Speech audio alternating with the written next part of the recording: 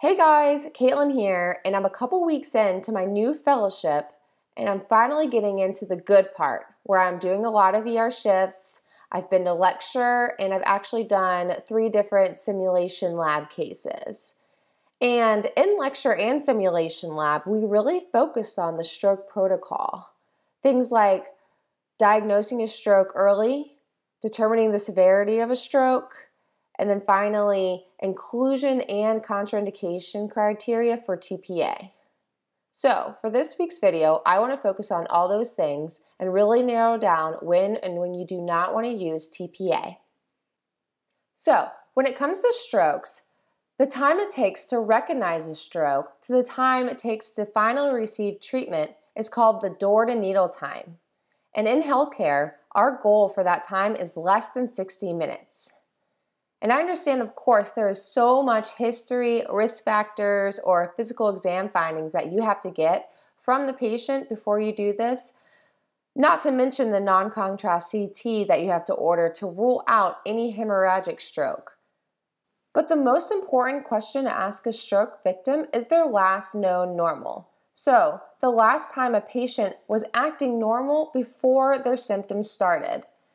And this determines the type of management the patient will receive in your care. To qualify for TPA, you have to at least be in the time frame of 4.5 hours since the last known normal. And there are other varying indications for 3 hours since the last known normal. After figuring out a patient's last known normal and any relevant history or risk factors for stroke, I like to do a full neuro exam. And then I move on to determining the severity of the stroke. Currently, a well-known scale to evaluate the severity of a stroke is by the National Institutes of Health Stroke Scale. So, to determine the stroke severity number using this scale, I really like to use the NHISS calculator through the MDCalc app. Now, this healthcare scale tends to be long and extensive to remember. And using this app, Medgeeks, makes it super easy for you to click through all the options and makes it easier for you to use on the go while you are in the ER. After you have figured out if a patient qualifies for TPA, in other words, they have met all the inclusion criteria, so they are older than 18 years old, they have a confirmed ischemic stroke, and they are less than 3 to 4.5 hours since the onset of their symptoms, then you need to figure out if they have any contraindications to TPA.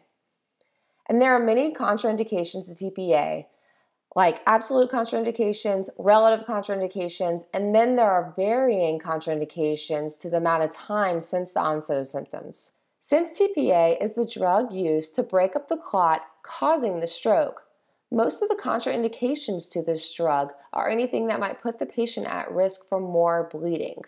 So a history of a GI bleed or intracranial hemorrhage, platelets less than 100 K, or any heparin use, but the list is very extensive. MDCalc has a full list of all the TPA contraindications while also making it easily accessible so you don't miss a thing for your patient. And just remember guys, the risk for hemorrhage after giving TPA rises significantly thereafter. So, it is super important to engage these protocols while also talking to the patient and their family before administering TPA. And a little fun fact, TPA has the least risk for hemorrhage in a posterior circulating stroke.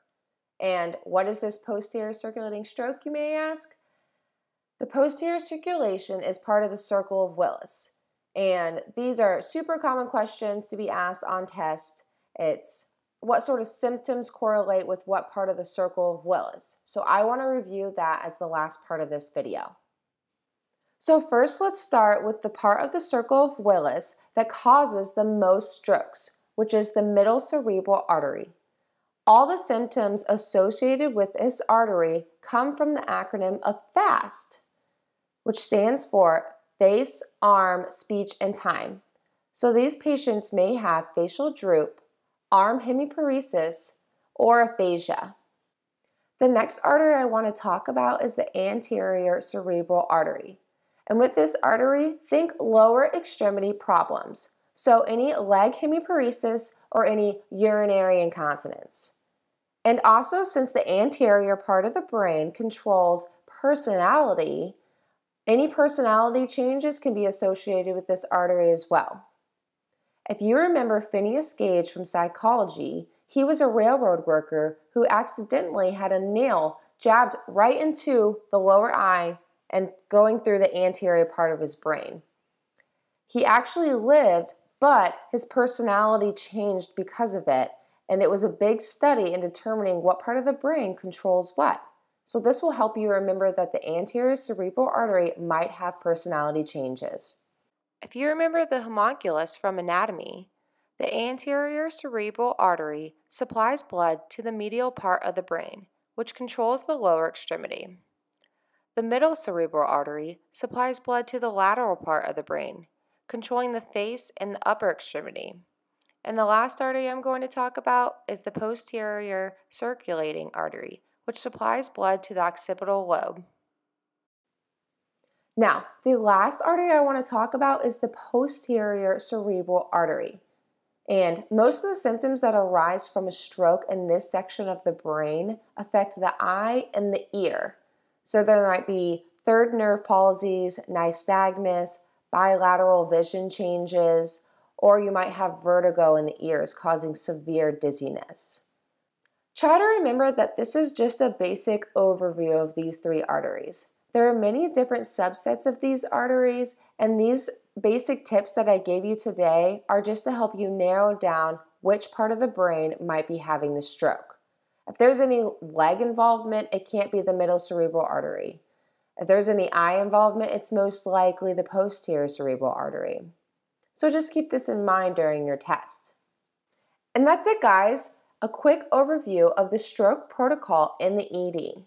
Today we talked about how to determine the severity of a stroke, TPA indications and contraindications, and what symptoms correlate with what artery in the brain the stroke is currently in.